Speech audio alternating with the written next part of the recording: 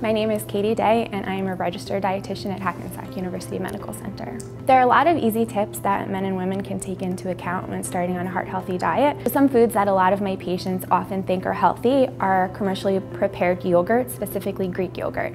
Now, Greek yogurt by itself is a very healthful food. It's loaded with protein, calcium, vitamin D, but when you're adding a lot of sugar to it, that's when it becomes not so much of a healthful food. A way that you can make a yogurt more healthy is by choosing a plain version and adding sweeteners yourself. So by adding fresh fruits, nuts, seeds, that becomes a healthful yogurt. Another food that people generally think is healthy are granola bars. So granola bars by themselves, when you're choosing whole grains, nuts, seeds, that's a healthful food. But when you're adding processed oils and tons of sugar, then granola bars aren't always the best choice. A lot of my patients also think that juice is a healthful option, and there are much more healthful alternatives like water, unsweetened iced tea, and even flavored seltzer.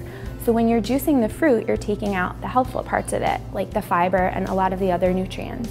So juicing is not always the best idea when you're just talking about fruits.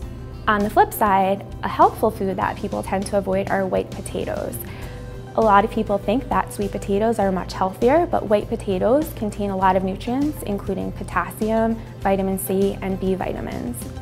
So when you're cooking potatoes in a healthful way, not frying them, but maybe grilling them or baking them in the oven with some olive oil and herbs, not salt, but salt-free herbs, then that becomes a healthful food.